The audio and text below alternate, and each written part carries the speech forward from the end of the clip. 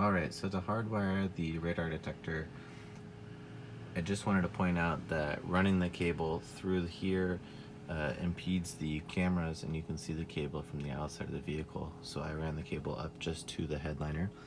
I was able to slide the cable into the headliner here. I used a pry tool to provide a little extra space and then push the cable in.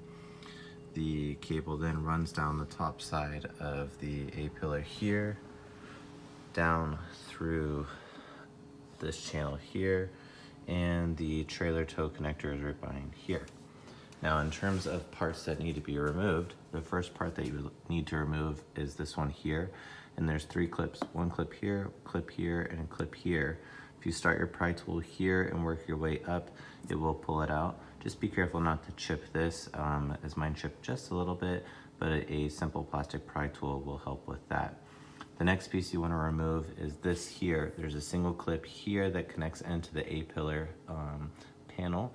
You'll pull it out from the top out towards the back of the car, and then there's just a slip-in lever here. So you'll pull it out and lift up, and it will come right out.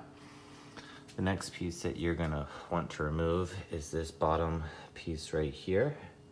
And to do so, you're gonna start just by lifting, right here, and just start to pry. There's a couple of compression clips there. And you'll notice after you remove this that there's a clip in there that you can remove with a flathead screwdriver or an appropriate pry tool. And then this whole panel will come out. After you remove this panel, you'll see that there's another button clip here that's holding the carpet fabric in.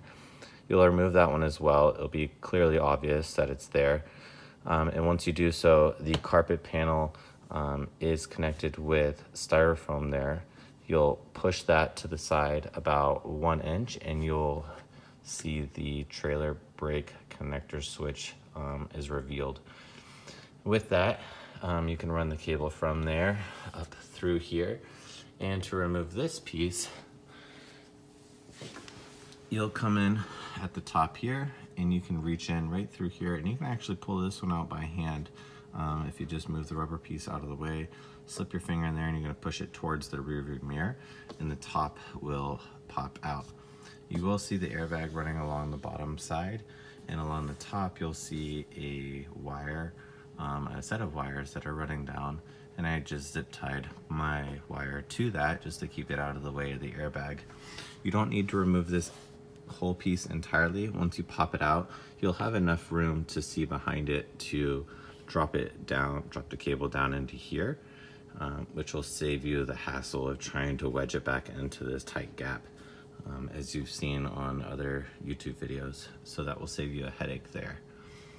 Once you're done, plug in the trailer adapter, and you should see power come on to the radar detector. I have my screen stay off. It just flashes a little light when it's active. And then as soon as I exit the vehicle, the radar detector turns off, and the vehicle turns off as it typically would. If you have any questions, feel free to reach out. I'm happy to help. It's a relatively straightforward process, and I don't anticipate any issues. Good luck.